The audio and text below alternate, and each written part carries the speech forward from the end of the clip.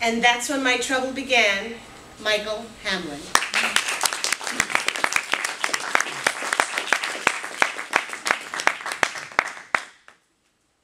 I'm a sales rep. I drive 1,000 miles a week. My wife is certified in the state of Florida as a master gardener. I've got a silver Altima.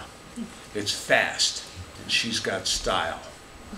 In the center of our front lawn is a huge live oak tree, surrounded by Florida ferns, bromeliads, and 5 tons of mulch. In front of the tree is a red and white sign, CPCA Community Garden of the Month. I was driving home from a conference in Miami a couple Sundays ago. I was weary. The Talladega 500 was on the radio. Carl Edwards was the lap leader, and the hot Florida sun was scorching my weary eyes. My head snapped back, and my eyes flew open. I looked at a speedometer, pegged at 160 miles an hour. I was going faster and faster down Alligator Alley. My accelerator was stuck to the floorboard. I reached down, tried to pull it out, couldn't get it free. I mashed on the brakes. They disintegrated instantly, and I saw pieces of brake in my rearview mirror bouncing down Alligator Alley like charcoal briquettes escaping from a Weber grill. Only one thing I could do to survive.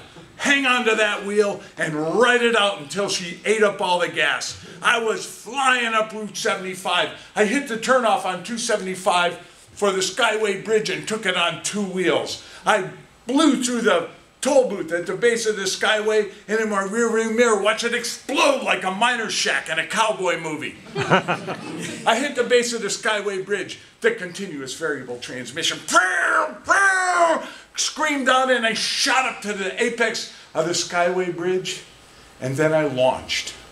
I was going higher than I'd ever been before, and the car came to a rest and held suspended for a moment that seemed like an eternity. And then the nose dipped, and I began plummeting straight down to earth and certain death again. I was flying downwards, out of control, no idea what to do, but I had to come up with something. I reached in my console and pulled out my handy roll of duct tape that I always carry with me. From the back seat, I grabbed the cardboard storyboard that I used at the conference, taped it to my left arm, dropped down the window, shot it out, and I was in control. I could bank right. I could bank left. I could begin my descent into the Tampa Bay area. I circled down 10,000, 9,000, 8,000 feet. The state of Florida was laid out beneath me like a satellite map on the Weather Channel. I could see the dogleg of Pinellas County, and I started vectoring north and east towards Carrollwood. 5,000, 2,000 feet. I'm searching for the Country Place subdivision, and then I see a red and white sign. CPCA Community Garden of the Month. I drew a dead bead right on it.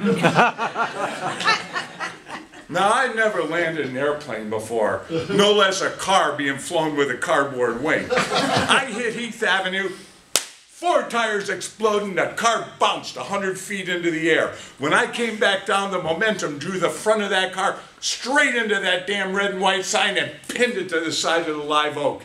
Wheels were still spinning, and it went around and around that tree, churning up Florida ferns, bromeliads, and 5 tons of mulch. Eventually, it buried to the axle and stopped. And Carl Edwards won the Talladega 500. I was so happy to be home. I did what Carl Edwards did every time he wins a Sprint Cup race. I climbed out of that driver's side window. I stood on the windowsill, bent my knees, and did a backflip. Yeah! Then I heard a voice from the garage. Oh, Michael, you're home early. There she was. Frizzy hair, lovely smile, Sunday afternoon glass of Cabernet in her hand. Ah! And that's when my trouble began.